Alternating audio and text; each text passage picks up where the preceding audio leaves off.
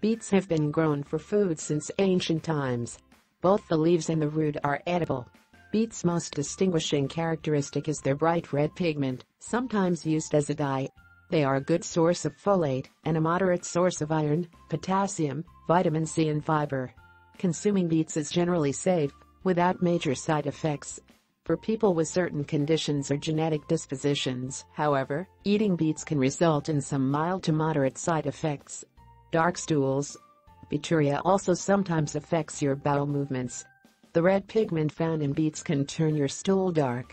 Sometimes you'll even witness suspicious reddish streaks when you have a bowel movement, visually similar to those left by hemorrhoids or fissures. Pink urine. For about 10 to 14% of the population, eating beets results in passing pink or red urine. This tinted urine looks alarmingly like the blood-filled urine that can accompany a urinary tract infection. The condition is common enough to have earned a medical term, beeturia. Beeturia is sometimes theorized to be caused by a certain recessive gene or set of genes. It is also linked to iron deficiencies in the body.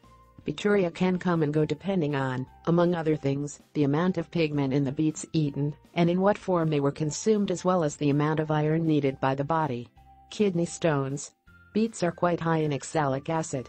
Oxalic acid, or oxalate, can interfere with absorption of certain nutrients such as calcium. In part because of this, some doctors believe there is a link between consumption of high oxalate foods and the formation of calcium oxalate kidney stones. However, the New York Times states that kidney stone sufferers should not eliminate high oxalate foods from their diet without a specific recommendation from a doctor. Gallstones.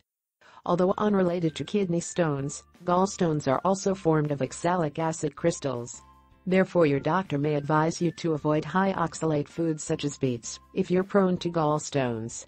Again, without a specific recommendation from your doctor, you should not avoid beets or other high oxalate foods.